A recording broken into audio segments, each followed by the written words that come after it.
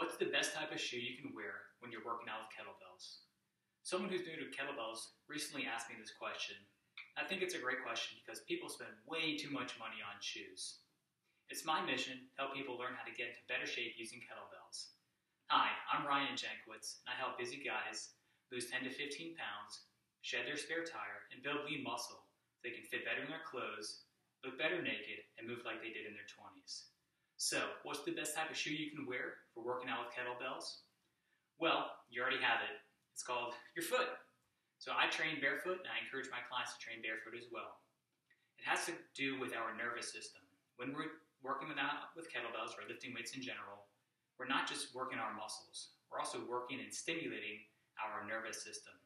The bottom of your foot, and your hands for that matter, have a lot of nerve endings. And when your foot is pressing hard into the floor, or when your hand is gripping a kettlebell or a barbell, it's sending a lot of messages to your nervous system, which is responding back by telling your muscles to contract with enough force to deal with whatever weight you're working with, whether you're swinging a kettlebell or pressing a kettlebell over your head.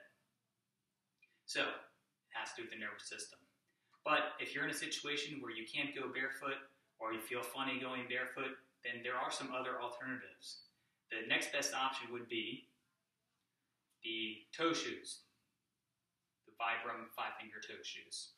I'll wear these if I'm outside working out in the backyard and the grass is wet, or that's where my dogs pee, so I don't want to step in their pee, so I'll wear these shoes.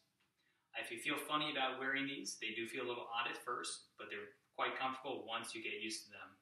Again, if you don't feel comfortable about using these, the next best bet is a flat, thin-soled shoe like our classic Chuck Taylors, the Converse All-Stars. With these, I can still feel the floor through the sole of the shoe. It's not a lot of padding, and it's fairly flat. What we want to avoid is wearing a running shoe when we're lifting weights and swinging kettlebells. With a running shoe, it's very thick in the heel and it tapers down to the toe.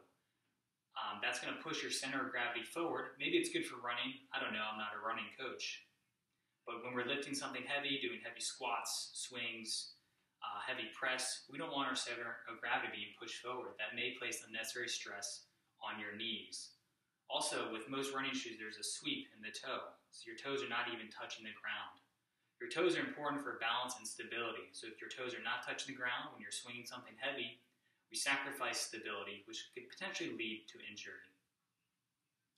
So to sum it all up, if you're able to train barefoot, I would highly recommend training barefoot. You're going to be a lot stronger and a lot safer. Don't worry about dropping a kettlebell on your foot. I've never seen it happen. It's never happened to me. If training barefoot is not for you, or you're in a situation where you can't train barefoot, go to toe shoes or a flat, thin-soled shoe. If you have any questions about training with kettlebells, feel free to send me a message. Stay strong.